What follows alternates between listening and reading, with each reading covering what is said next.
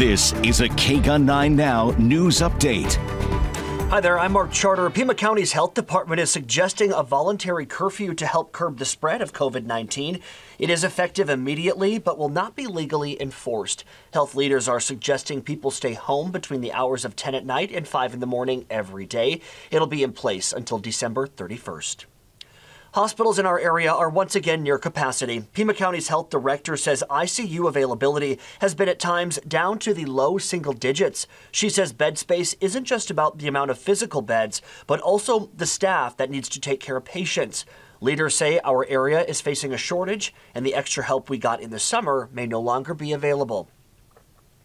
The University of Arizona says more than 14,000 tests for the coronavirus were completed as part of its pre-holiday testing blitz. It started on November 9th as students were getting ready for the Thanksgiving break. The blitz will end tomorrow, but testing will still be available through the holidays and mandatory for dorm residents. Governor Ducey says he expects the vaccine for the coronavirus to be implemented here in the state next month.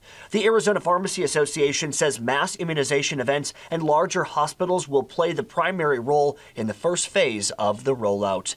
The last Arizona county to certify its results from the election has signed off on its tally. Yesterday's unanimous vote by the Mojave County Board of Supervisors sets the stage for state leaders to formalize Democratic presidential candidate Joe Biden's historic win in the Grand Canyon state. The board delayed its canvass last week because of lawsuits being pursued by backers of President Trump in Phoenix. Judges in Maricopa County rejected those efforts. Seasonably cool temps arrive today. Breezy winds will pick up at times as highs drop another 10 degrees. Temps will get back to the low 70s today through Thanksgiving. Then they'll drop to the 60s by Friday. We likely won't see any rain in southern Arizona, but a few flurries are possible up in the mountains.